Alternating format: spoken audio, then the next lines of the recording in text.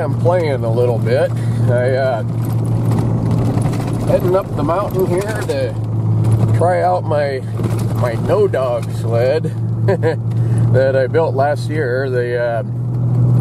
I got it done kind of late in the year last season, and I didn't get a lot of time to use it. So I'm gonna give that a whirl today and make sure I got all the kinks worked out before I come up here without the truck.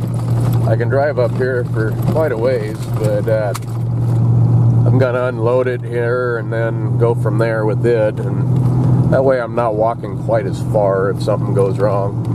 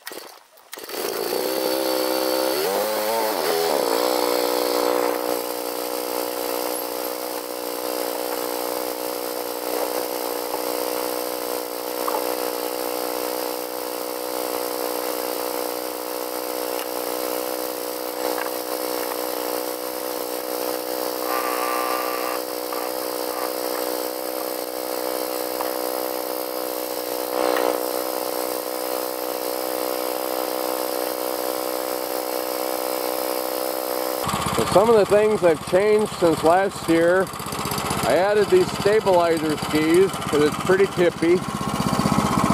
I added a cutoff switch on the handlebars, and my thinking there to pull it this way, so if I wanted to, I could put a little piece of surgical rubber over the top on a string and tie it to me. If I fall off, it'd turn off. But I'm not too worried about that today. I added a couple of ammo cans for things like tools, extra chain, quick links, all that good stuff. And this box I put some clips onto, like so, and hinged them with just a couple of buckles, so that way if I catch, I can put my traps and things in that front sled. If I catch anything, I can open it up and leave it open and throw the animals I catch into this back sled. And I left this string on it in case I need to get off trail. I can undo those buckles and then drag it in with that. The other thing, with it shut, it'll keep the snow out and keep my tools and traps and things reasonably dry. Today I'm bringing up a little chainsaw. There's a cabin up here I'm going to put a little wood stove into, temporary, just for winter warmth if I do break down. One thing I need to do, and I didn't last year, and I still might, these wheels here, these ones on the outside edge of the track, I need another set right here in the middle. I think that's part of the reason why this thing is tippy. With these stabilizer skis though, this was an old snowboard that I just cut in half, so it's wide. It's probably a foot, maybe a little wider than a foot. But with those on there, yeah, it's pretty hard to tip it over now. So anyway, I have a homemade clip that I did for my gun scabbard. I'll add that on there. Got a backpack that hooks to these clips here, and I'll get all that stuff on and then head on up the mountain. Oh, this thing, this was a idea I stole from a friend. I doubt it was his idea, but it's just a kind of a box, no bottom in it. this ramp slides underneath here. So it makes it pretty slick. These cables keep it from falling off the tailgate. Although this one, I need a better clip than that. I just broke that one. But I got them at home. I'll just have to add another clip to it. Makes it nice to unload and load.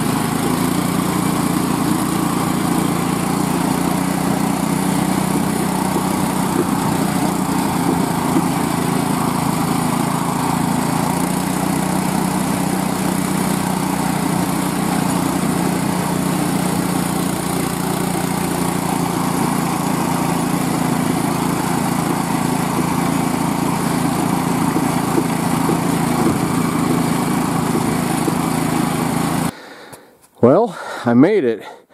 Found out that it does not do very well in deep, loose powder. This powder I was sinking in probably a foot. My stabilizer skis were digging in under the snow too much. I'd take them off, and then it's tippy. But I made it. This is the cabin I was headed for. I'll see what I can do here. Well, it's pretty dark in here, but looks like you can kind of see that stovepipe. Excuse me, it didn't fit worth a darn.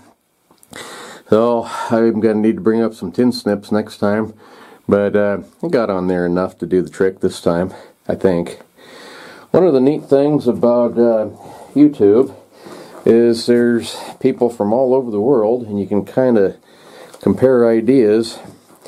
And Lars from Survival Russia, he told me, or told us, to watch his videos about strips of rubber inner tube, and well, I'll tell you what, they make great fire starters.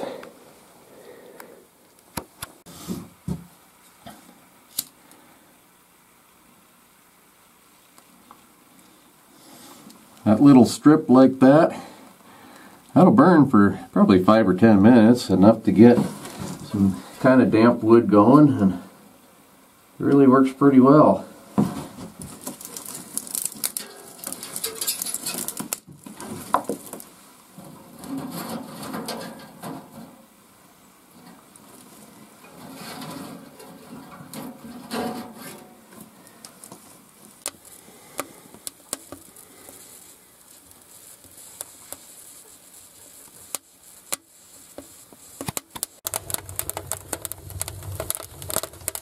That's starting to go now. One thing neat about this little stove is it's got the stovepipe comes up to this thing, then it jogs over and goes up again. Be a perfect spot for a pot of coffee. It's wet, it's got snow on it. That's what what looks like smoke, it's just steam.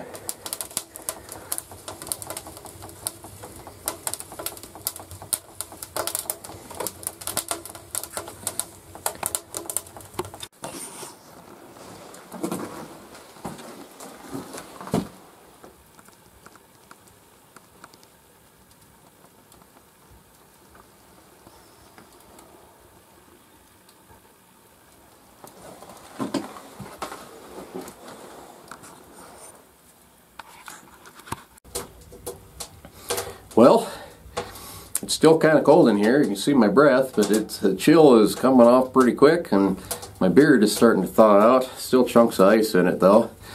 Alright, anyway, this will give me a spot to come up and warm up a little bit while I'm checking traps and go from there.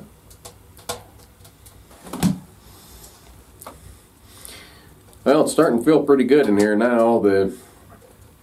I can still see my breath, so it's not really that warm, but compared to outside, it's warm. Now, anyway, thank you very much for watching, and we'll see you next time.